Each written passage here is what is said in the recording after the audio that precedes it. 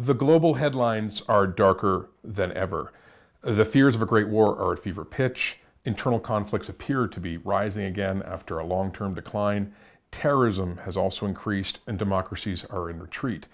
Making matters worse, the doomsday clock is ticking ever closer to midnight. But is this doom and gloom really justified? Well, contrary to what the media seems to indicate, the facts are otherwise. Major wars between states have all but been extinguished. Civil wars are also, if you take the long view, on the decline. Murder, assault, domestic violence, capital punishment are all way down. And it's not just physical violence. Homophobia, racism, and sexism are also on the way out. None of this was by accident or spontaneous. But people are living longer, healthier, wealthier lives. Why? Well, welcome to Steven Pinker's world. And welcome also to the Phil Lind Initiative series on the Unravelling of the Global Liberal Order, hosted by the School of Public Policy and Global Affairs here at UBC. I'm Robert Muggah, your host and a visiting Lind scholar. We are delighted to be joined here today by Steven Pinker, a professor of psychology at Harvard and author of the best-selling book, Better Angels of Our Nature. Steven is also on the cusp of releasing a new book, Enlightenment Now, The Case for Reason, Science, Humanism, and Progress. Steven is best known for his popular thesis that violence is actually coming down. He attributes this to a series of big shifts: pacification, civilizing effects, humanitarian revolutions, the long and the short peace, and the rights revolution. And while we still suffer from predation, from dominance, from revenge, from sadism and ideology, these demons are increasingly overpowered by self-control, by empathy, by morality, and by reason. Steven has received rave reviews, not least by Bill Gates, some criticism, and a legion of followers. And notwithstanding his epic work on violence, it's perhaps his work on vision, linguistics, and social relations that's earned him the most extraordinary distinctions, including from the National Academy of Sciences all the way to the Association of Psychological Sciences. Steven, it's an absolute pleasure to have you with us. Thank you, Rob. First things first, what got you into all of these issues? What led you to stray from what I think are the relatively safe confines of psychology into the hurly-burly, the rough and tumble of the battlefield? Well, you'd be surprised at how high emotions can rise on debates on irregular verbs, which I've been embroiled in. But how do you go from irregular verbs to genocide and world war? The common denominator is human nature. What makes us tick? What kind of animals are we? And in arguing that there is such a thing as human nature, I got the pushback that a belief in human nature is somehow reactionary or regressive, because according to this criticism, if you believe that we have an evolved nature, then aren't you saying, well, we can never improve human affairs? We're just saddled with all of this evolutionary baggage, and so it's hopeless to try to make the world a better place. We're always going to be violent, we're always going to be jealous, and so on. My answer was, well, human nature is a complex system. We do have some ugly impulses. We do have impulses toward revenge and dominance and exploitation and sadism, but that's not all there is in the brain. Brain's a pretty complicated place. We also have empathy and self-control and norms and moral norms and ability to solve problems. And over the course of history, we've developed institutions that bring out our better angels, as Abraham Lincoln called them, and bit by bit allow them to predominate over the uglier parts of human nature. But crucially, I mean, that's just a theory. I added, you don't have to speculate about whether that's possible. It's happened.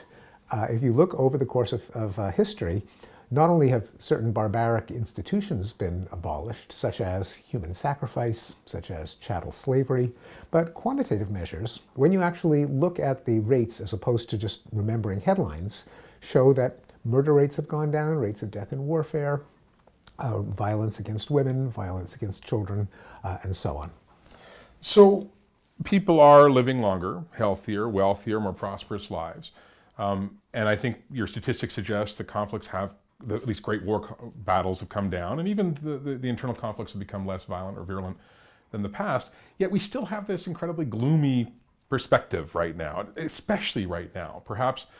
And you've suggested this might be because of the nature of the if it leads, it bleeds kind of sensationalist biases within the media. Perhaps it's about historical amnesia. But why this mismatch between what is manifestly a good news story and yet the gloom and doom that prevails today in our, at least in the West? Part of it is that an interaction between the nature, excuse me, the nature of news and the nature of cognition. Namely, we assess the world through incidents, anecdotes, images.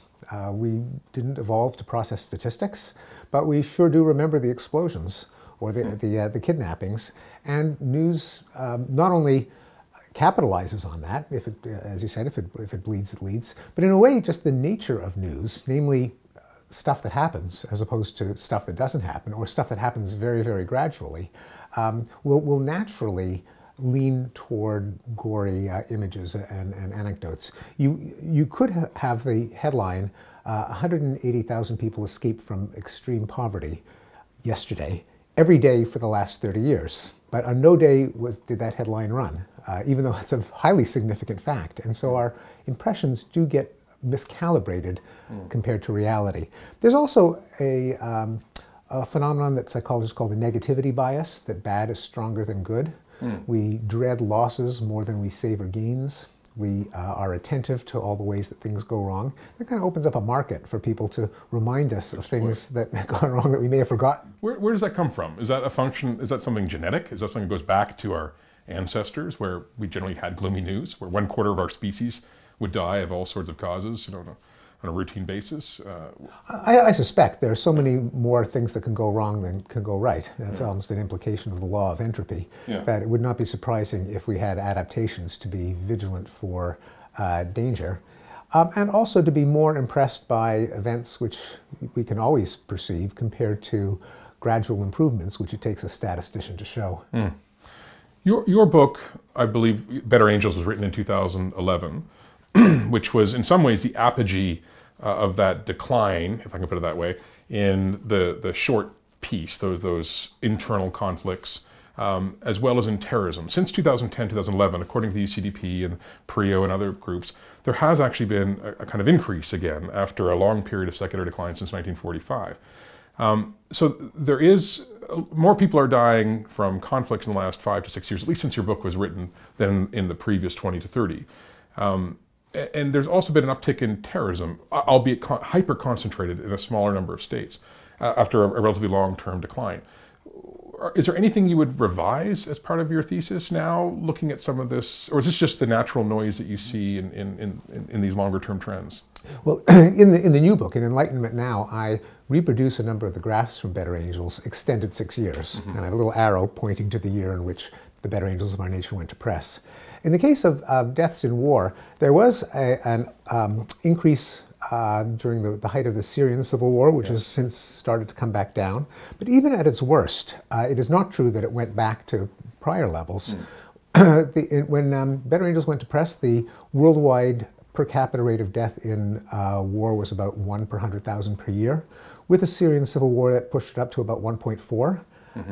But we've got to remember that during the 80s it was 5, during the 70s it was 9, during the early 50s it was 22. So the curve is a downward coursing roller coaster. And the Syrian civil war was kind of an uptick like that and went back down. So it was definitely in the wrong direction. Nothing to celebrate. And it seems to have peaked. But even then it wiped out maybe a dozen years of progress. And what about the more ominous sensation we have now around, say, Eastern Europe, particularly Russia and the United States, or North Korea, and the drumbeat of war that seems to be announcing itself? Is there... These are different problems. Yes, I mean, exactly. There was some talk of, would Russia invade the Baltics? Seems extraordinarily unlikely now. And North Korea is certainly very troubling news, and you really don't want leaders taunting each other and taking it away from the arena of rational calculation. But in the arena of rational calculation, it's extraordinarily unlikely for the obvious reason that the United States has and always will have the capacity for massive retaliation to a nuclear strike. North Korea's moves to develop nuclear capacity had an obvious rational justification, namely, Kim Jong-un now does not have to worry that what happened to Saddam Hussein and Muammar Gaddafi will happen to him. It won't happen to him. There will not be regime change. He knew that. He developed the nukes. Would he launch an unprovoked attack on the United States? Well, obviously not, or almost certainly not, because the United States would retaliate. This has nothing to do with Donald Trump's fire and fury speech. It's been the policy of the United States throughout the nuclear age. And there's no capacity, of course, for North Korea to wipe out the second strike capacity. Whether or not that was even a possibility during the height of the Cold War, it was certainly discussed, and there were scenarios of the Soviets launching a preemptive strike that would eliminate the nuclear missiles in their silos. That possibility doesn't exist at all today, which means that it's extraordinarily unlikely that it will actually break out in war. Not that it's a good thing to rattle sabers, but things have to be kept in perspective, if for no other reason than to inhibit possible rash responses, like, well, we had better launch a preemptive strike so that they won't nuke us.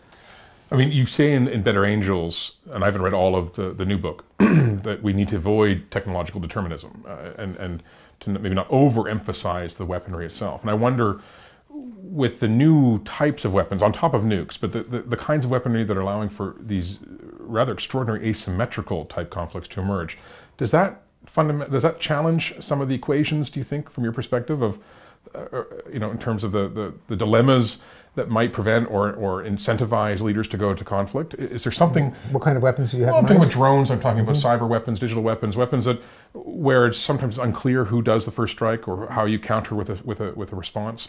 Is there something about the technology that maybe has changed in the last, say, decade and a half that maybe challenges a bit of that technological determinism? Or are you still? Well, no. I think technological determinism continues to be wrong. That is, weapons don't start wars all by themselves. And research has shown that arms races don't precipitate wars. You can have countries that are armed to the teeth that just never use their weapons. And the questions that you raise are very different in each case. Drones and cyber warfare are very different phenomena. I mean, by and large, what drones have done is reduce the human costs of war because there's just less, the horrible euphemism is collateral damage. Right. But when there are more precision strikes, you don't have the kind of aerial bombardment that led to hundreds of thousands of millions of deaths in World War II, in the war in Vietnam. And so ideally the number of aerial strikes should be zero. But if they're taking place, they are much more humane with drones than with artillery or with aerial bombardment. I think people are increasingly nervous about automated drones, so sort of AI-enabled drones, or the so-called killer robots, over which there's a fairly vibrant debate right now. And the fear of if the choices of targets are essentially not determined by human agency, that this could result in a changing of the equation of conflict and warfare. Well, ultimately, they're decided by human agency in programming the robots. In the algorithm itself. So, yeah, exactly. Right. So it's not as if no one has any incentive to build a robot that would follow its own agenda, despite a lot of these dystopian scenarios. But there's no motive that automatically comes with intelligence. And I have a whole discussion of the threat from artificial intelligence in Enlightenment Now, where I think most of it is completely bogus. Oh, fabulous. It comes from, I think, a confusion of intelligence with motivation. Can we come back to that in a moment? I want to step back a little bit because the fill-in series is focusing specifically on the liberal order and the challenges it faces. And you offer a grand narrative, or a series of narratives in a way, to explain the civilizing process and the decline of violence. And I'm particularly interested in that period since 1945. And the dawn, as it were, of the so-called liberal order with its institutions. Let's talk about since Roosevelt, the Bretton Woods, the United Nations, the GATT, the GATT that became the WTO, and then eventually other institutions. Where does that fit? Where does the liberal order, as a assemblage of principles, ideas, institutions, fit within your narrative? Well, it's responsible for one of or actually two of the 6 declines of violence that I discuss in Better Angels. The phenomenon of the long peace, that is the obsolescence of war between great powers and between developed states, and more generally between nations, because most wars have become civil wars. Civil wars tend to kill fewer people than interstate wars, something shown by Andrew Mack here at Simon Fraser. And there have been fewer wars, fewer deaths in warfare, I think in large part because of the new international order, because of the existence of the United Nations and the norm that war is not legitimate except in self-defense or with the approval of the Security Council. Whether or not that has been enforced in 100% of the cases, the fact that it exists as a norm has been significant, perhaps dating back even earlier to the Paris Peace Pact of 1928. And Una Hathaway and Scott Shapiro have argued that this was a pivotal event, that even though to much ridicule it did not prevent World War II, it was retroactively adopted and enforced with the founding of the United Nations in 1945. It's a real departure from human history that you can't, say, go to war to claim an unpaid debt or to prosecute any old grievance. That war is literally illegal, which for most of human history was not the case. War was the continuation of policy by other means. But anyway, that is part of the liberal order. And I think, and looking at graphs of number of wars, number of deaths in war, amount of territory that's changed hands, one does see 1945 as a kind of turning point, and I think it's not a coincidence. 1945 and the post-war era also helped inaugurate a cascade of rights revolutions. First, the Civil Rights Revolution, the Women's Rights Revolution, Gay Rights Revolution, Children's Rights Revolution, and now we're starting to see an Animal Rights Revolution. And if we can assume that the liberal order itself is, I wouldn't say it's down, but it's certainly been wounded, most recently by the obvious elections in Western Europe and the United States, with leaders who themselves are backing away from supporting the liberal order. But also from a longer-term process of the hollowing out of the middle class and some of the challenges that we're seeing. Can we assume that these declines, or can we hope that perhaps these declines that we've been seeing, especially since 45, would persist independent of the support of its chief architects, namely the United States and some key states in Western Europe? In other words, can we see these, are the institutions embedded enough, and are the values held dearly enough that we could imagine these declines could be sustained? Yeah, so it's a difference whether we can imagine them being sustained and confident proclamations they will be sustained. Yeah, we can certainly imagine them being sustained, and we must not over-attribute the role of the United States in the liberal order. The United States has often been a rogue against the liberal order, such as in the invasion of Iraq in 2003. The United States, I think it's a big mistake to equate the post-war liberal order with American policy. The United States has perpetrated some of the most destructive wars in the post-war era, such as the Vietnam War. So a pushback, a populist pushback in the United States is not the same as the unraveling of the liberal order. The United States is a most powerful country, but it's just one country. Fair enough. But independent of the United States, are we, maybe just a little speculation, who do we see in terms of nation states stepping up to fill some of that vacuum? That recognizing the United States has played that sort of dual-faced role. Yeah. Well, most obviously France and Yes. Germany. And we might be seeing, too soon to say, but some of the most successful countries are small countries, small in terms of population and economies, like Canada, like Portugal, like Iceland, like Ireland, like Switzerland, which by a lot of measures of flourishing are doing much better than the great powers like the United States and even Britain, and certainly Russia. Smaller countries are more likely to innovate. They have less politicized baggage for any change they may make in policy. And so the cutting edge, the role models, may be these wealthy intermediate sized sort of middle powers. Yeah. But what about the gorilla in the room, China? Yeah. Where does China fit in the new book? I mean, it dominates in so many ways, and it's very clearly the rising of power. We are moving from a unipolar to a multipolar or a multiplex world. How does China figure? A striking thing about China is how, despite the expansion of the islands and beefing up the military, they haven't fought a whole lot of wars. I mean, I think the last one was in a border skirmish in Vietnam in the late 80s, and then there was another one in 1979. But they have a much better track record of staying out of wars than the United States, certainly at least in the post-Mao era. And a lot of people don't quite appreciate this, but there is a tension between commercial states and martial states, military states, that war is bad for trade, bad for business, and a regime that vests its legitimacy on raising the standard of living for as many of its people as it can, and is enmeshed in commercial ties with the rest of the world, has a less of an incentive to screw those up by starting to fight wars. And so it may not be a coincidence that during the decades in which China abandoned the Maoist ideology and became this kind of hyper-capitalist society, even though they don't call it that, and it's retreated from overt warfare is probably not a coincidence. There are data that show that countries that are more commercial and pairs of countries that have greater trading relationships are less likely to go to war. I'm sure you've heard about a number of cities in China right now that are connecting with Alibaba, for example, and Foxconn to set up a digital spine for the city, which is setting up in a way a surveillance capability that's monitoring all aspects of citizens' movements. And the idea is to track citizens' consumer habits, citizens' social media habits, citizens' political habits, citizens' obedience of the law, all with the goal of creating a centralized system of data capture. And many people are concerned this might be a harbinger of what's to come, this idea of the state capturing our data, using it in ways that may be a little nefarious. I think Harari goes as far as calling it digital dictatorships. And I'm wondering, what is your view right now on the accelerated pace of AI? You say that you've got a chapter devoted to it. And what are the potentials for abuse?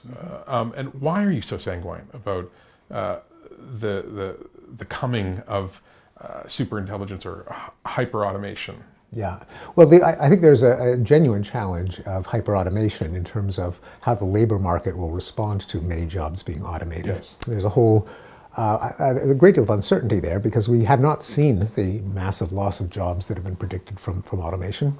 The unemployment rate is close to a record low in the United States. And we know that labor markets can absorb huge shocks, like entry of women into the workforce starting in the 1970s. That did not lead to massive unemployment in men, even though there were far more people working, because new opportunities are created for professions that didn't even exist before.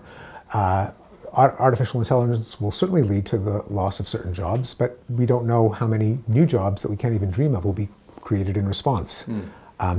But that could be a challenge.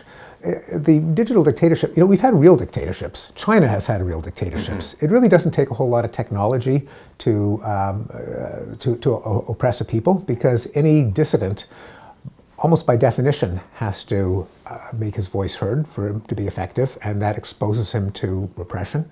And there's the time-honored technique of using old-fashioned social networks to punish people who refuse to denounce other people. And in Stalinist Russia, in Maoist China, in medieval repressive regimes, some of the most connected countries and technologically advanced countries are very open liberal democracies, like in Northern and Western Europe.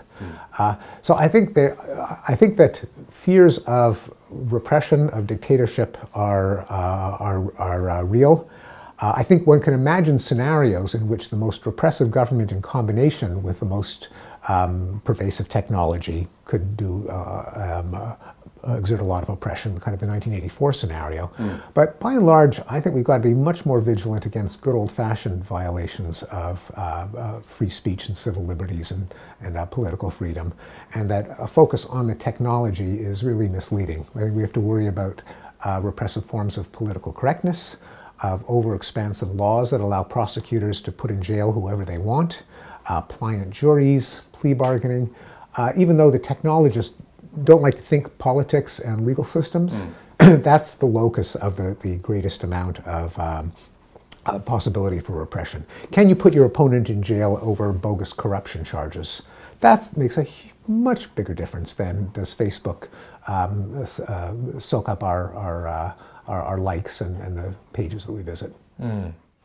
What about when it comes to the neurochemistry or even the biological data or data biometric type information? So one thing is looking at your social media feeds or your likes and preferences or your consumption habits. Another is actually having access to the very chemistry of your body as we move towards wearables and other forms of technology. And who owns that data and how that data is used, I think, is a really important question. I